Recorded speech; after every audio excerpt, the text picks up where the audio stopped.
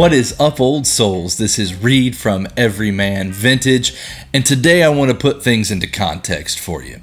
You see, what you just heard was a late 1940s Fender Princeton amplifier. Now, this differs from the later Princetons and the Princetons that we are used to hearing and seeing today.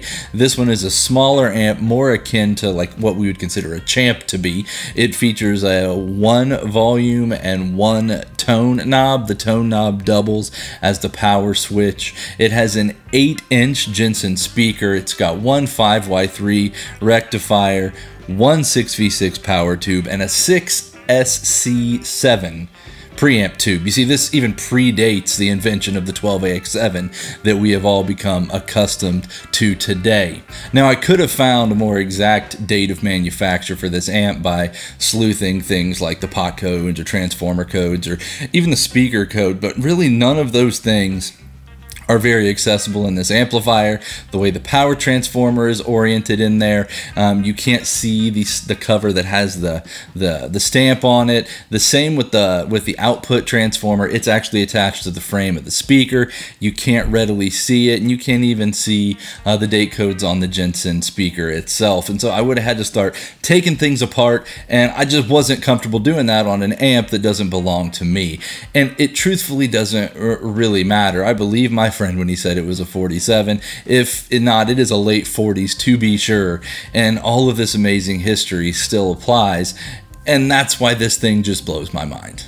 Now, the reason I want to put this thing into context for you is because I recently read this book. This is not a new book, but I'm not sure if you have read it. If you have not, I encourage you to check out The Birth of Loud. This is an incredible book that takes you on the journey of the invention and development and all that went into the creation of the solid body electric guitar. And I think that story dovetails so nicely with the story this particular amplifier tells. This amp belongs to a friend of mine.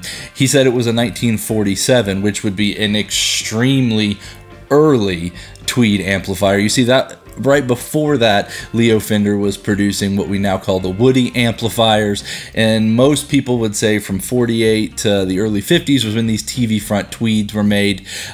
He had been told it might even have been a prototype. What I have gleaned in the time since I've been borrowing this amp is that you find lots of early tweed Princetons with all kinds of different circuits in them because Leo was constantly tweaking with those circuits to get the most out of them, and most of this was based on the input from musicians who were testing out and using his amps. All of this is outlined in this book, and it's an incredible story. I mean, in the late 1940s, you still had Les Paul, Paul Bigsby, and Leo Fender all getting together at Les Paul's garage studio and hanging out in his backyard, talking about their new inventions and what they were all doing. It's also important to note that at this time, the solid body electric guitar that we now know and love was not yet invented. Most of these amplifiers were used in a Western swing context, and lap steels were what were being amplified. That was the focus of Leo Fender's guitar building business. That's what Paul Bigsby was building at that time. It was just a crazy time in the history of the electric guitar. Now, you'll notice that I'm playing a Stratocaster in this particular video, and I almost exclusively play my old Gibson 335.